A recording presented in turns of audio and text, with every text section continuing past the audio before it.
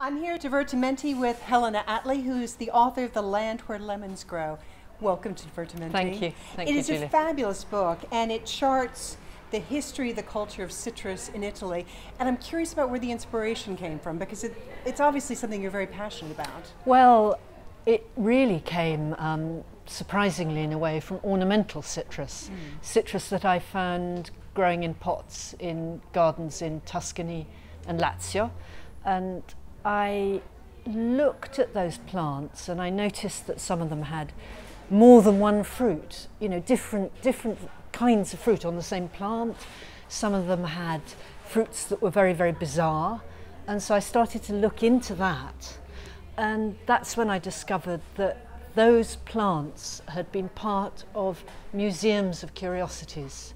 And I thought, this is more than just a fruit. This is a cultural object. And that's where it started many years ago. Because you talk about citrus in Sicily, which I would imagine growing, but then also quite far up north, which I was quite surprised. I had no idea, to be honest, when I started research for this book, that I would be up by Lake Garda looking at the lemon houses there. Which just seems 46 impossible. degrees north with the snowy mountains all around it. But it's microclimate. You know, you find citrus in Liguria, which is also very far north. And citrus, even if it's not growing in places, it has significance, like Ivrea, again in Piedmont in the north, where they have the Battle of Oranges, which is a very messy occasion. Yes. I mean, and you talk about the man who came home and was covered with bruises and, Yeah. you know, war-torn from this. He'd been having oranges thrown at his face all day in this wonderful battle that goes on for 2 days. But, and I mean, we know how good citrus is for you, but I was surprised at how good blood oranges are, because they seem to be particularly potent. Yeah, blood oranges are full of anthocyanins, which are superfruit ingredient, and they are incredibly delicious and incredibly good for you. I love that. And how much of citrus can we still see in Italy today? I mean, is it remnants? Is it vibrant? How is it?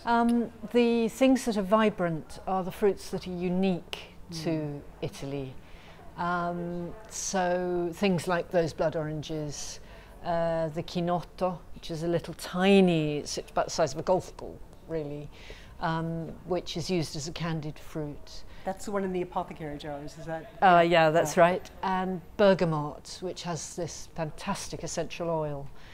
All of those fruits have taken a great dip in the market, but there are people bringing them back, nurturing them, trying to get that business going again, which is very exciting. Well, it is a fantastic read. It's The Land Where Lemons Grow by Helen Attlee. Thank you for joining us here at Divertimenti. Thank you.